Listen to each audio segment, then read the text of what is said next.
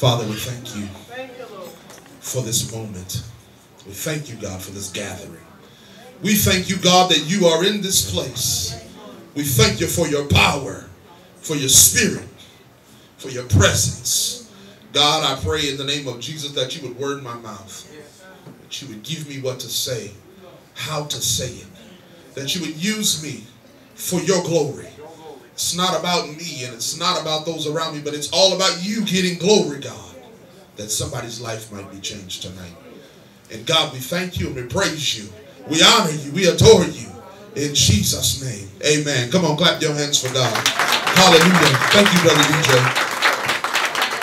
Amen. I had him do that song because we all need a heart to forgive. The problem in the body of Christ these days is that we hold on to so much that sister and brother done to me, and I can never forget it, and I can never forgive them, and I can never let it go. But then we wonder why we can only go so far in God, and that's because of the things that we hold on to. But if we ever got to a place where we got like God and just forgot about it, how high would we go in God? Man, I want you to turn with me in Scripture today. I've already given honor today. I did that earlier on purpose. Go with me to Scripture today. We are in Scripture, 1 John, the 4th chapter. And we're going to start at the 20th verse. 1 John, not St. John, 1 John, the 4th chapter. And we're starting at the 20th verse. When you have that, if you'll stand for the reading of God's word.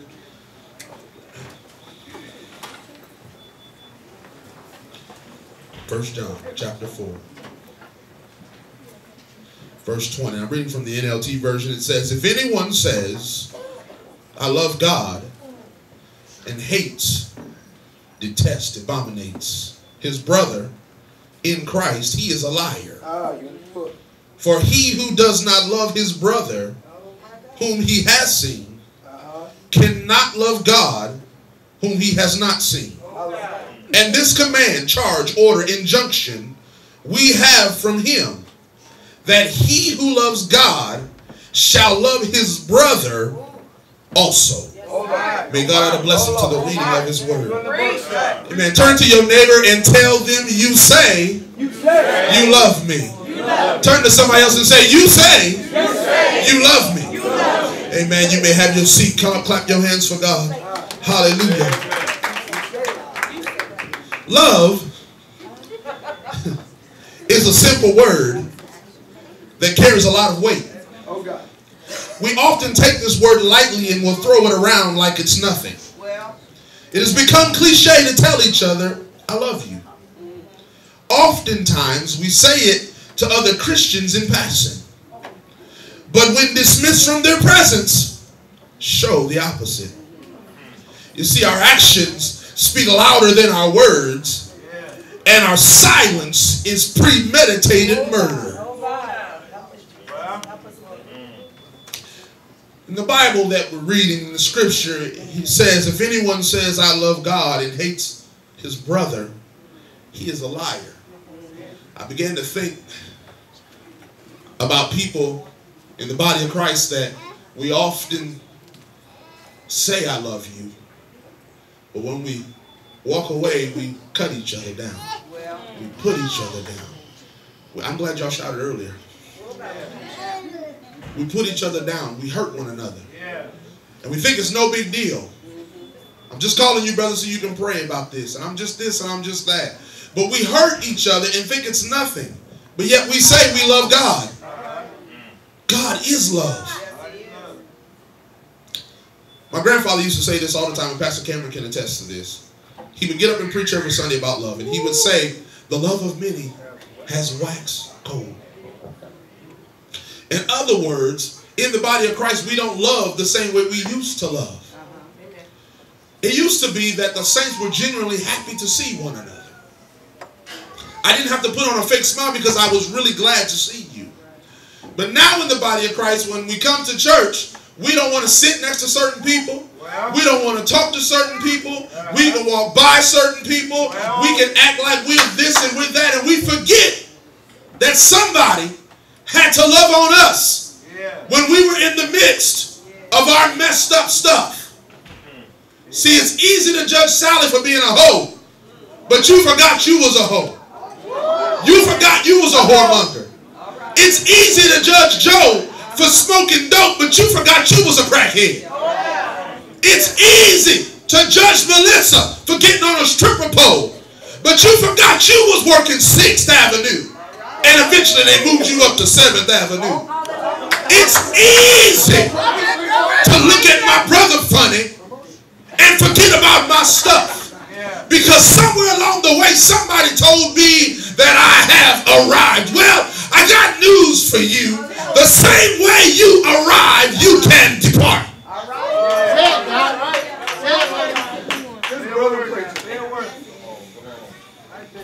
How can we say we love God but hate the works of his hands?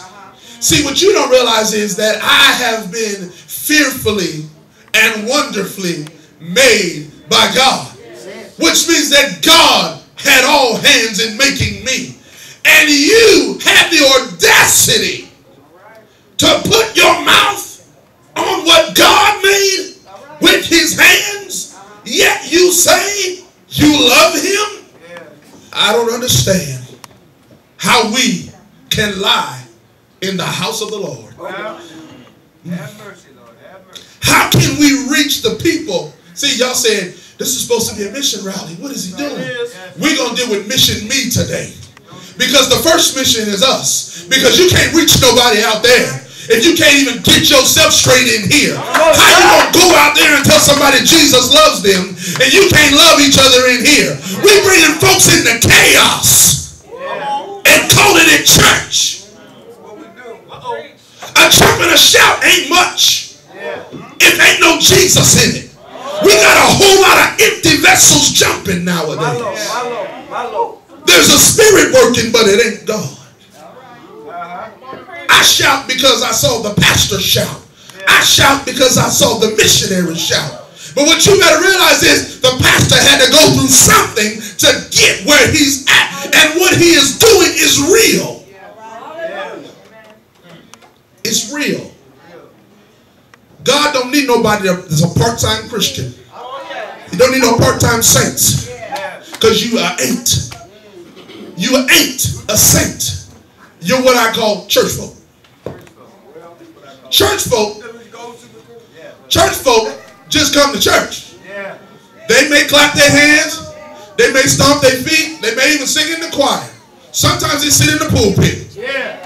Church folk. But when they leave here, they could care less about the church.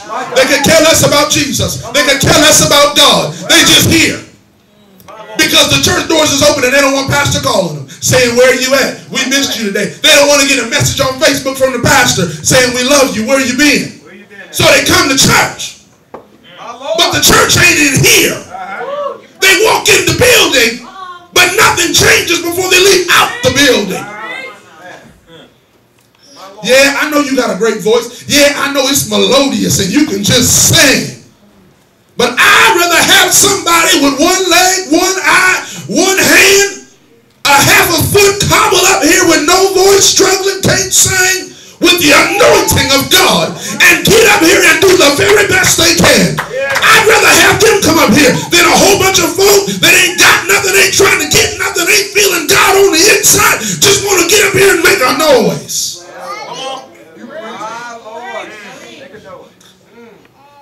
But you say, you love God? That's what they say.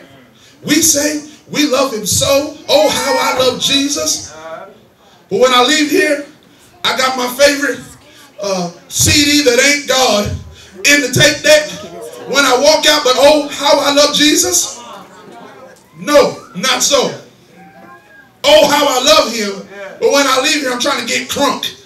I'm trying to do this and I'm trying to do that. But oh, how I love Jesus. Come out the club. You shouldn't be out there. Oh, I'm witnessing. You witnessing all right. You witnessing one drink to the next drink to the next drink. You got to be careful. Don't put yourself in situations that will destroy you. Don't you know that the enemy is cunning and he wants to destroy every one of us? He don't want to see us prosper. He don't want to see us grow. He wants to see us go down. He wants to see you struggle. Yeah. That's why he's so hard on us. That's why he puts so much hatred in some of our hearts. That's why we can't look at one another with a smile, because we don't mean it. Well, folks is getting cut every day by us, by people that's supposed to be saved and in the body of Christ. I don't understand how a saint can be mean. I don't understand how a saint can be mean. I don't understand how you can call yourself saved and be evil. I don't understand it. I don't understand that. Help me.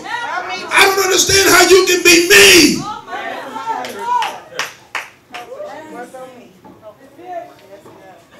Even if it's your own kids, even if it's your own brother, your own sister, even if it's your own wife, your own husband, how you can be a saint and be mean? Don't you know just because it's your wife or your husband, don't give you the right to be mean to them?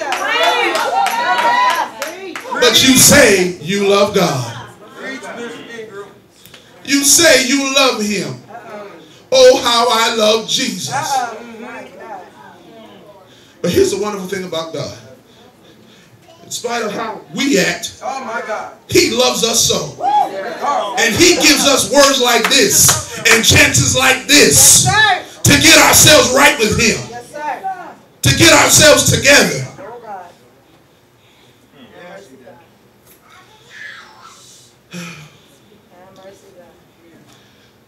We have a contradictory love. We say, I love you, but I don't like you.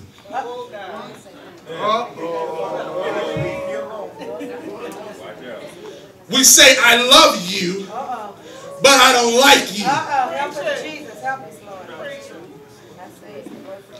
I'm trying to figure that one out. I love mashed potatoes, but I don't like mashed potatoes.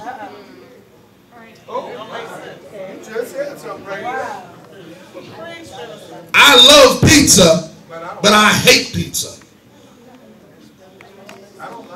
Now, which do you believe? Because I'm confused. Do you love me or do you hate me? If you're going to like me, you got to love me. And if you're going to love me, you got to like me. I don't understand the difference. That's because there ain't one. See, we've gotten in the body of Christ and taken little cliches and ran with them and ain't even biblical. But we running around here so glad in Jesus with our little cliches and ain't got no word in you. That's the problem. Read your Bible. You might know something. But if you don't read the book, you don't know nothing. What's in you gonna come out. And that's why Jay-Z's coming out of some folk, because they ain't got no word in it. That's why you need a life coach, because you ain't getting the word. If you get the word in you, you won't need a life coach. Jesus is my life coach. He's my everything that I need. When I'm struggling, I can call him. When I need a word, I can get in his word. You need a life coach. No, you need to get a life. That's the problem. We got too many life coaches running around here. But when is somebody going to start coaching folk how to get to heaven? When is somebody going to start telling me how to get to heaven? How to see Jesus when he comes? How to get my soul right when he comes? How to be delivered? How to be set free? When somebody going to start teaching that kind of stuff? I've had enough life coaching to get me through life. But I'm trying to make it to the afterlife.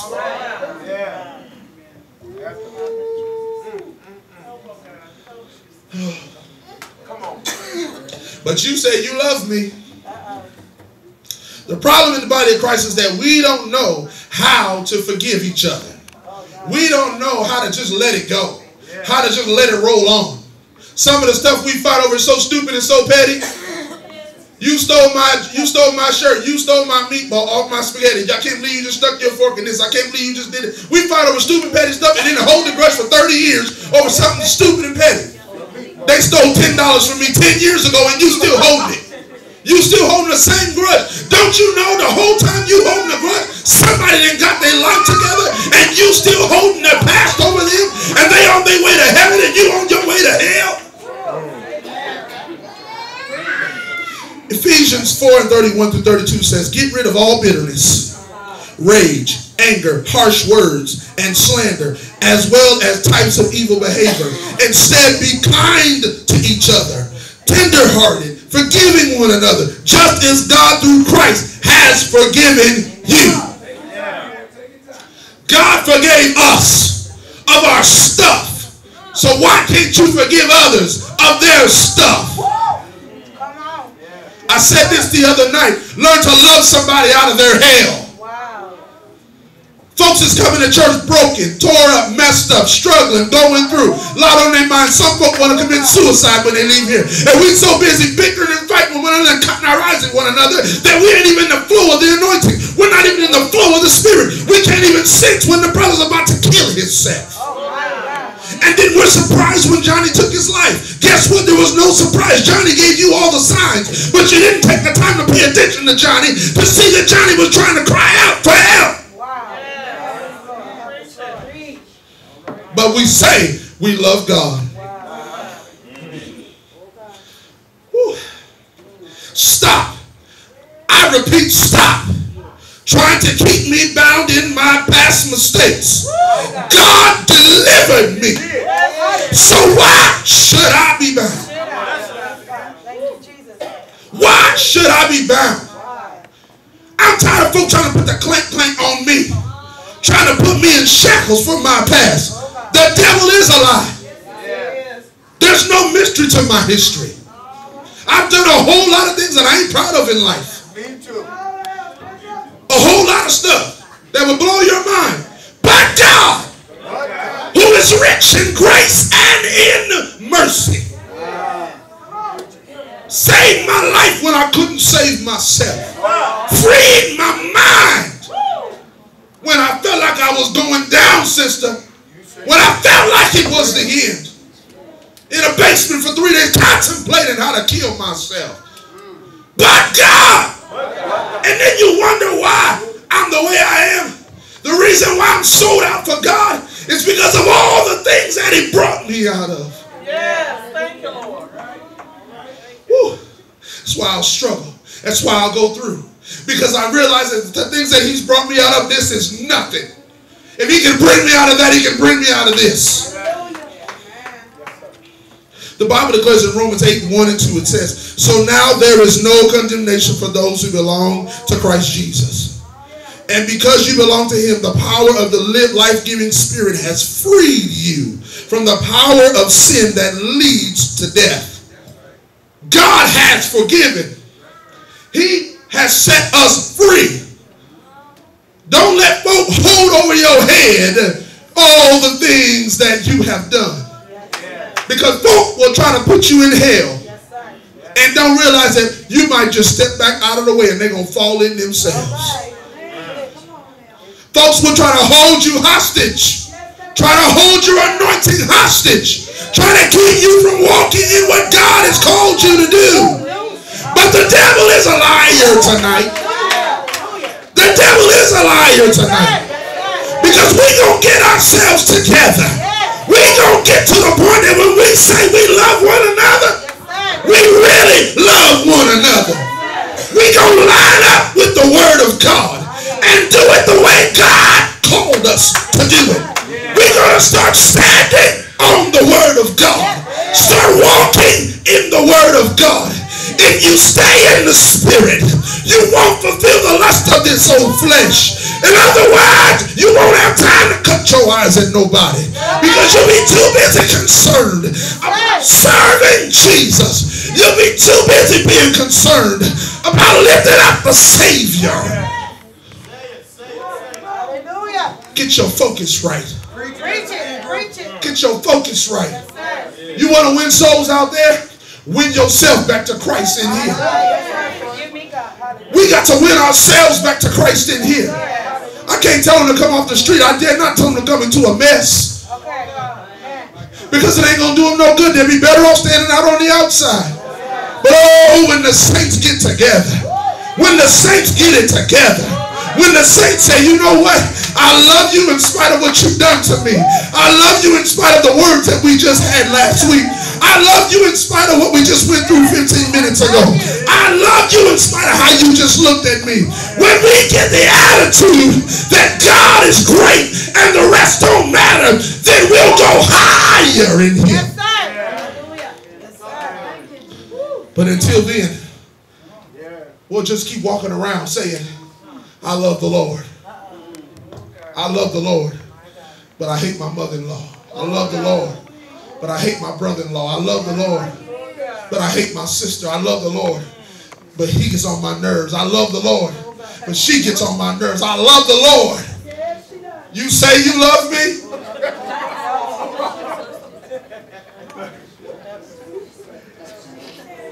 You say you love me? Somebody said, prove it. Treat me right. Treat me right. I ain't talking about me. I'm just saying treat me right. Love me right. Give me the love you want back. It's easy to have everybody love on you. But where is the love? When Brother Robbie's going through, where's it at then? Are you going to judge him for what you think about him? Or are you going to tell everybody, shut up and let's love on him? Get out your cliques. Get out your circles. Your circles of liars and thieves. Because we get together in these circles and talking crazy about the folks in the house of God. But God ain't called us to that. How can we walk together unless we agree? How can we be in the same church Sunday after Sunday after Sunday after Sunday after Sunday and still have hatred toward one another? But you say you love me. Then you wonder why there's so much hell in your life and you can't have no peace. I think there's a scripture in the Bible where it talks about minding your own business. It talks about minding your own business. The reason why you got hell in your house is because you stuck your nose in somebody else's hell in their house.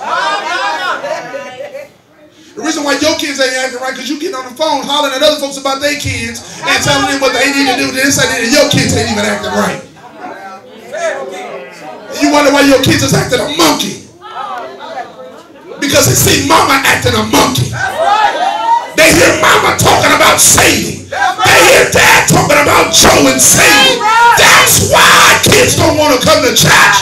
Because they say nothing but a bunch of old hypocrites in the church.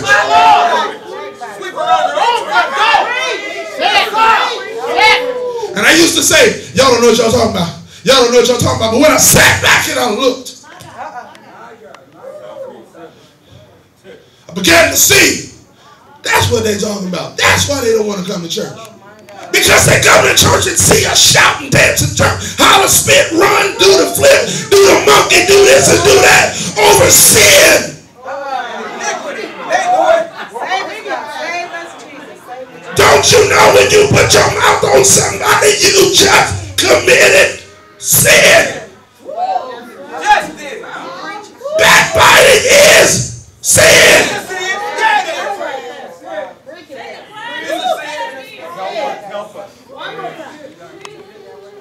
When you deceive your brother or your sister, that is sin.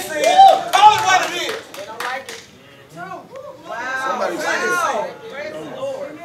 No, we think only drinking sin, but some of us still doing that anyway.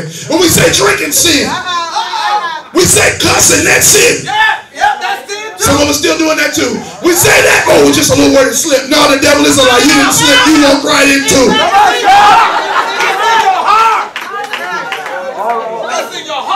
You planned it. You knew just what you was going to tell them. I'm going to give them a word. I'm going to tell them what I think. And you start off doing good. And pretty soon something get a hold of your mouth that it ain't the Holy Ghost. It's premeditated.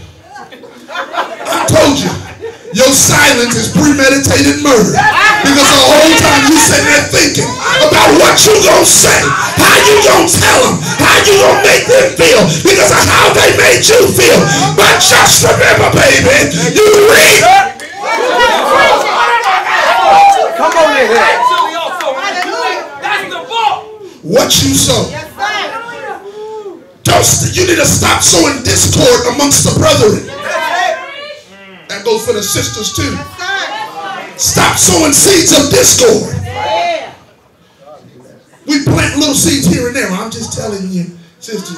I'm just telling you because I need a witness when, you know, I go to them. I need a witness. You can understand what they said to me. I just want to see if I'm right. You ain't right. Now, if you got to go to 15 people in the church to find out if you're right, then baby, you're wrong. You just need to shut up and pray. Have quiet time with Jesus. Sometimes the problem ain't my sister. Sometimes the problem ain't my brother. Sometimes the problem is me. I told you we're going to deal with mission me tonight. I don't want you to leave tonight and not heard this word. I didn't want you to leave tonight and not hear this word. Because now you have no excuse. You have no excuse for cussing no more. You have no excuse for drinking no more. You have no excuse for getting high no more. I'm talking about you ain't got no cataracts. You don't live in California. You live in Des Moines, Iowa. It is illegal.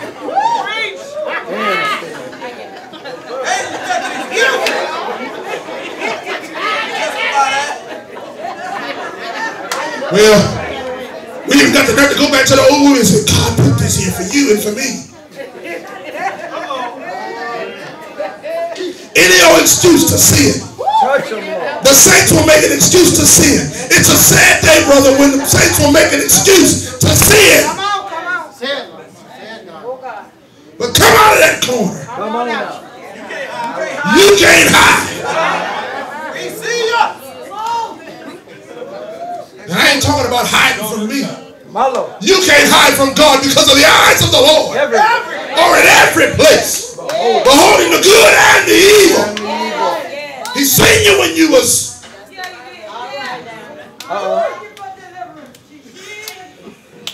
He seen you when you was doing your thing. He seen you late at night creeping. Oh God. God seen it all. He seen you day creepers too.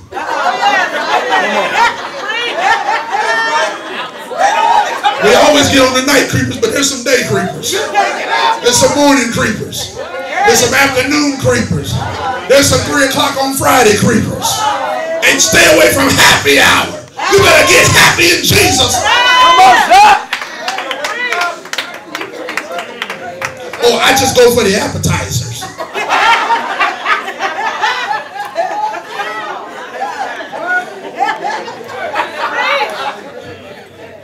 I go because my coworkers go and we have appetizers. We have a little lunch when we leave. You know, Fred and Joe and Joanne and we all go and we have a few appetizers, Sister April. The devil is an appetizer lie. You having more than appetizers. You're having spritzers and all kinds of stuff. Just because it looks fruity don't mean there's no alcohol in it. Or when somebody walk in here, they won't know because it's fruity looking. The devil is a lie. And that's why you stumble into your car at 4 o'clock in the afternoon. I'm trying to quit, but it keeps hitting me. It's time for us to get free from silly sin. I call it silly because it's dumb stuff that don't have to happen. You see, God give us free choice. And we make the choices that we make, and then we suffer the consequences that we suffer. And then we wonder why we're going through. It's because of the dumb stuff you decided to do. But the wonderful thing about God is that He is ever so forgiving. The Bible says that He is faithful and just to forgive you. He will forgive you of everything you've ever done wrong in your life. God is no respecter of person. If He can do it for me, He can do it for you. God brought me out, He will bring you out. God freed me from alcohol. He freed my brother from alcohol. He will free you from alcohol. God freed me from smoking marijuana. God will free you from smoking marijuana. God freed me from running women. God will free you from running women. And for you women running men. I think I didn't leave y'all out. But throw you the mic, Sister DC. Running all them men. Some of you brothers got harems. Some of y'all don't know what that is, and some of y'all do. You got harems. Because you got a whole lot of women in your clique. You got a different one for each night.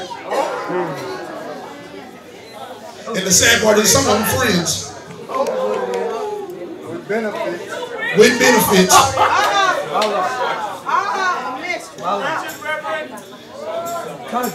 But you better get your life together. And when you get your life together, brother, then God will give you the one that's for you. And you won't have to screw everything in town. But you'll have that one that you can say, oh, how I love her so. She is the sweetest thing I've ever seen, the sweetest thing I ever known. When you get one like that, then God did something. But if you feel like you got to have a new pair of legs in your bed every night, then you need to check. Mother, Sister Deborah, when she tell you, check your Holy Ghost. Because something ain't right.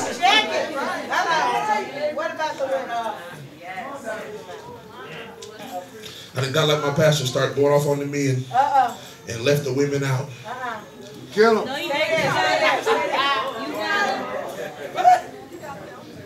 But y'all ain't exempt. Because some of y'all spread them from the east to the west, to the north to the south, for a man that don't belong to you. But you say you love God. How can you love God and you give away your precious gift to anything that will walk through the door? How can you say you love God? How can you say you love yourself when you give something so wonderful that was designed for marriage to any Tom, Dick, and Harry, George, and whoever else wants it? God has called you to better than that. You are better than that.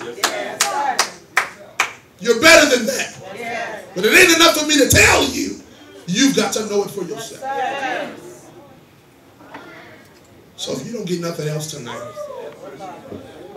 I know y'all didn't get to jump. I know y'all didn't get to run.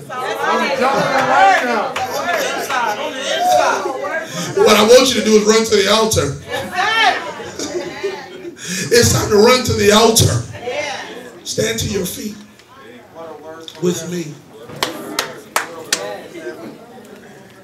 I'm going to ask my evangelist president to come. Thank you. Are you able? If you don't feel like it, you stay back there. It's okay. But if you're able, I want her to come. Amen. This is a mighty woman of God. Yes, she is. Yes, she is. Amen. And there's more in her than what y'all will ever know. Oh, yes.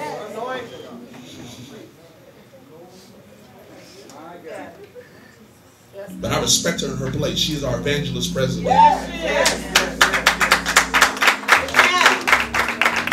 I want her to just come and lead us in this altar call today. If you feel up to it.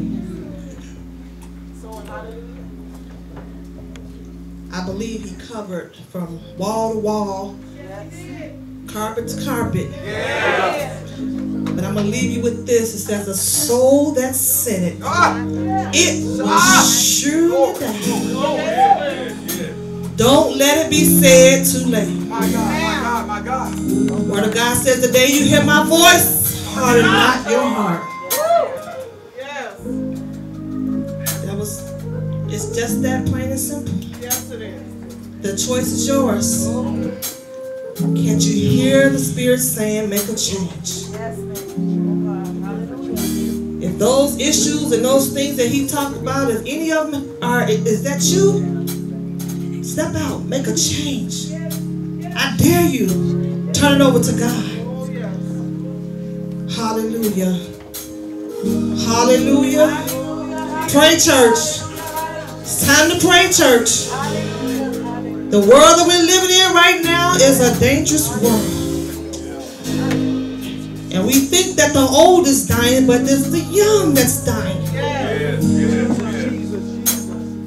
And then we want to act like we don't really understand, or we really don't have a clue to what's going on. The younger kids know more than we do. Nothing's a secret anymore. But I beg you on tonight, if I were you, surrender your all to God. Give it to Jesus. Give it to Jesus. Trust God. Believe in him. Hallelujah. Hallelujah. And if you're not ready for that change, if you just say, lift your hands and say, I just need some help. You can come down here to this altar. We will pray with you and ask God to give you the strength to overcome these things of the world. Hallelujah. Hallelujah.